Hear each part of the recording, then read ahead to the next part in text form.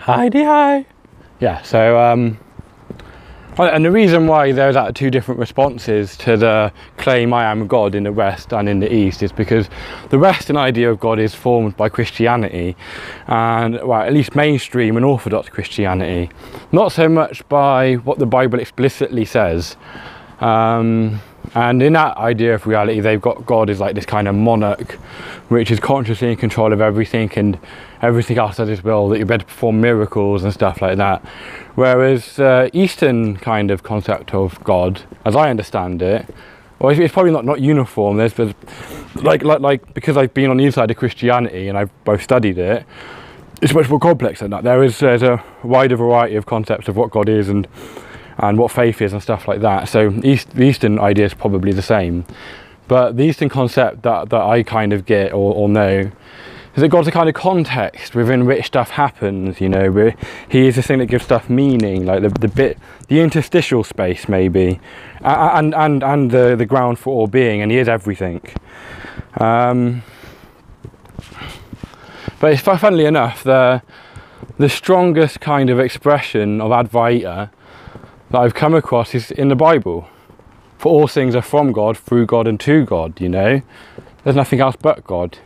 And even the Bible has as the end result in certain interpretations that God be all in all.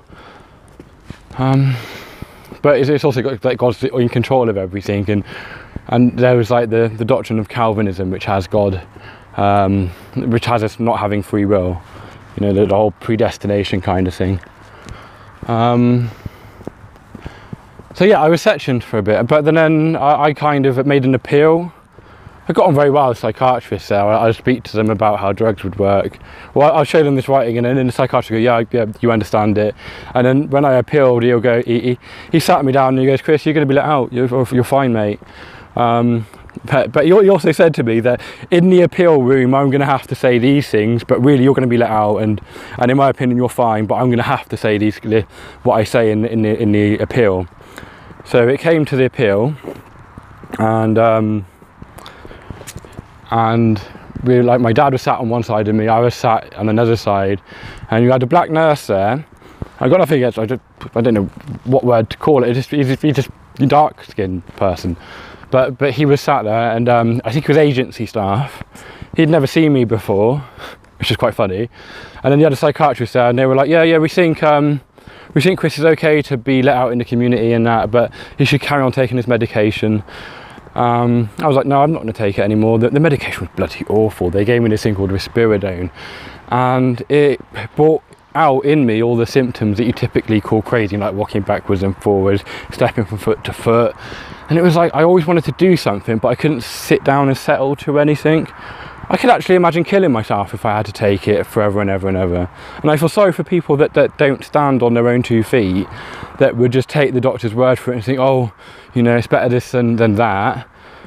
And then it must be awful. It must be awful. It shut up my head, and feel like the voice in my nut is generally quite good. Often it puts me down. It would put me down, but often it's a great source of pleasure and entertainment, which I'm trying to share with YouTube. So yeah, so the appeal went on, and they were saying all that, and then it's funny, my dad was more vocal than I was. I was just sat there, I was trusting God at the time. I thought it was God, I was just trusting him. And some beautiful experiences when I was sectioned as well. There was, I thought I saw the communication of demons between individuals, and I swear somebody came up to me with a notepad and they showed me it had what I'd been thinking on it. I'm not sure if I was delusional. I think I might have gone a bit over the edge when I was first put there. It's quite a kind of shocking experience. All of a sudden you're free, and then the next second you're incarcerated. It was quite, but no, for me the whole thing was amazing. I just felt so close to God. I felt in a divine state. I almost thought I was the Messiah. I thought at any second I was going to be transported to Israel and I was going to initiate the end times. But of course that was all delusional, and it wasn't so much a result of being insane or anything like that. It was just a false interpretation of the experience. The experience was one of openness, inclusion and freedom and liberty and childlike wonder, you know, just like, wow, I've missed this my whole life. I get it. And it was, oh, everybody's got to hear about it. And then and then I was out, and then I'll continue in the next video. Goodbye.